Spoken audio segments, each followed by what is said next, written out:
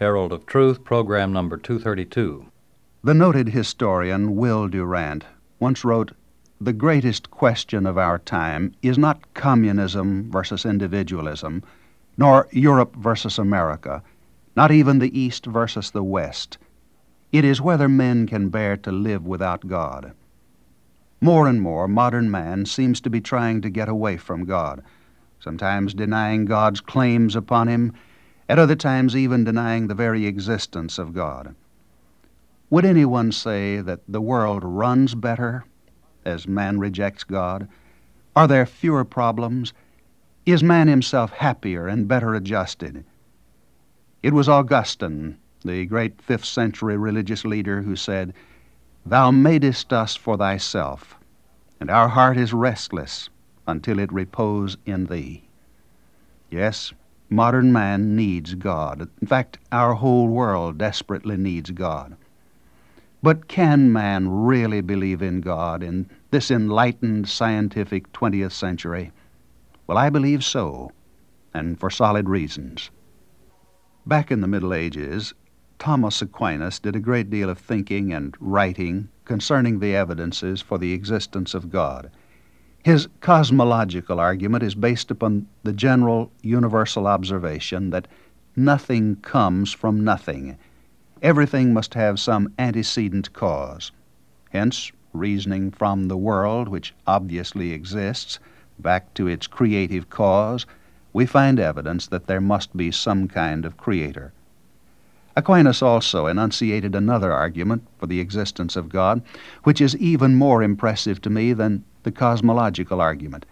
It's the teleological argument, which refers to the beauty, the form, the purpose, and the design which is so apparent in the universe about us.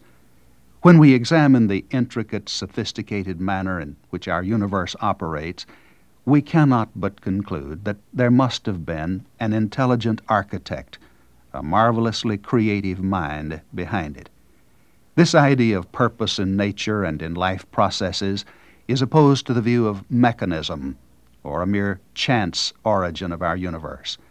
The force that brought the universe into being is necessarily an intelligent, planning, thinking being.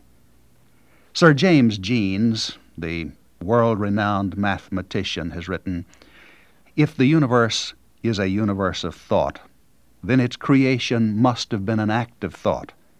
Indeed, the finiteness of time and space almost compel us, of themselves, to picture the creation as an act of thought." Dr. Russell Mixter, a zoologist, mentions that there are probably 1 million species of animals on the earth. Of plants, one could find at least 200,000 species. Then he asks, order in such an array? There is order everywhere. Take just one of the 1 million species of animals. Each such species falls into groups, and each group can again be subdivided. But divide and subdivide as you will, the characteristics and similarities of the species will be found in all. One woodpecker, for example, has similarities that are common to all woodpeckers. Dr. John William Klotz, a geneticist, tells the story of the prison flower. Very unusual are the prison flowers, such as the common jack-in-the-pulpit. This plant has 2 kinds of flower clusters, male and female. These are produced inside the pulpit, which has a constriction about halfway down. Usually, pollination is effected by a tiny fly which comes in, gets past the constriction, and then finds itself trapped. Not only is the constriction in his way, but the sides of the pulpit are also waxy, preventing his getting a foothold. And so he buzzes around frantically, dusting himself with pollen in the process. Shortly thereafter, the sides of the pulpit roughen, and he's able to crawl out covered with pollen. If he visits next another male cluster, the process is repeated. But if he comes into a female flower, it's possible that he will not escape, for his frantic buzzing dusts the flower with pollen, and this time the plant is not interested in his escaping. It is to the plant's advantage to have him escape from the male pulpit, to carry the pollen with him. The plant seems unconcerned, however, about his escape from a female flower. Then Dr. Klotz comments, after he has referred to a number of other examples, all of these instances testify to the existence of God. It is hard to believe that these could have arisen by blind chance. Their existence is due to God's directing hand and to his creative power. Dr. Cecil Boyce Heyman, a biologist, mentions the case of the remarkable Baltimore oriole. He asks, how about the nest of the Baltimore oriole? Who taught him that fine workmanship? Why is there such a similarity of pattern? To answer instinct is an easy way out, but it's an inadequate answer. What are instincts? Some say unlearned behavior. Is it not more logical to see God working in these creations of his according to principles concerning which we have as yet only the slightest of clues? Dr. Thomas David Parks, a research chemist, tells the interesting story of water. Water is the only known substance which becomes lighter as it freezes. The only known substance. Now, this is tremendously important to life. Because of it, ice floats instead of sinking to the bottom of lakes and rivers and gradually forming a solid mass. On top of the water, it forms a layer of insulation to maintain the water below at a temperature above freezing. Fish and other marine life are preserved, and the ice melts rapidly in the spring. Personally, I have found my explanation of these marvels, a satisfying explanation, in relating nature's order to a supreme intelligence and its design to a supreme designer. And in it all, I see more than cold, rational planning. I see the concern and love of a creator for his creatures. With examples like these before us, and there are thousands of them, how is it possible to think that our universe came by a mere chance combination of atoms? Of all of the arguments for the existence of God, none overwhelms the mind so completely as the teleological argument from design. One may not choose to worship God or even acknowledge the overwhelming evidence of his remarkable creation, but I do not see how he can do it and claim to be a respecter of evidence. In some of the instances cited, the characteristics designed could not have been achieved by a long, slow, gradual development covering eons of time. How could plants and insects, which depend upon each other for survival, have developed along separate lines through vast ages of evolutionary growth before discovering each other? In a sense, those who do not believe in the creative hand of God are asking us to believe that through a long evolutionary process, these remarkable phenomena developed through the various stages until ultimately the perfected stage which we now observe arrived. This is about as logical as asking us to believe that a man can jump across a wide ditch a foot at a time. He either goes all the way or he does not go at all.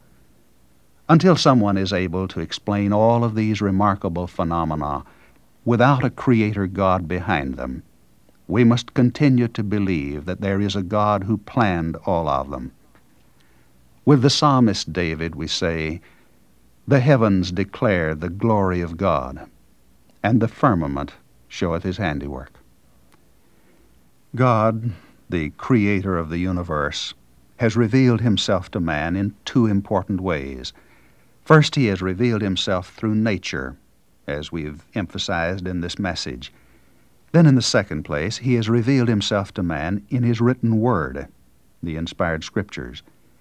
It is in the Bible that we really learn who God is and what he's like.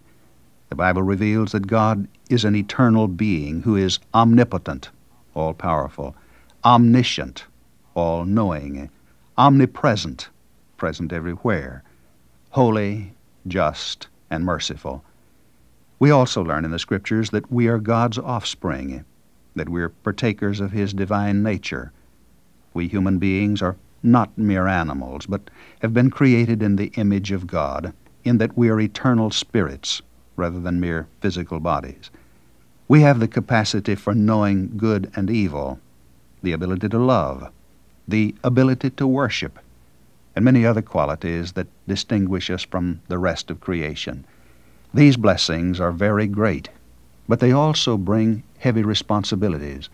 For example, we're creatures of choice and must determine our own destiny.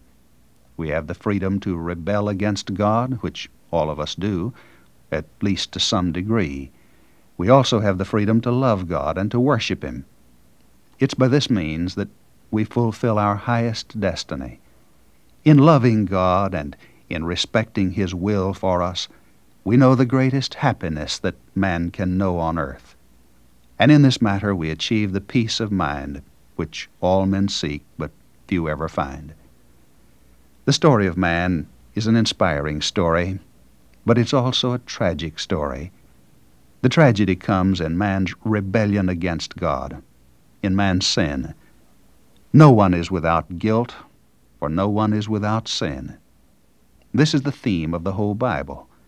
After man had fallen into sin, rebelling against his own Creator, God continued to love him and ultimately sent His only begotten Son, the Lord Jesus Christ, into the world to redeem fallen mankind. It is by God's grace that we're saved, for we have no power in and of ourselves by which to merit the forgiveness of our sins.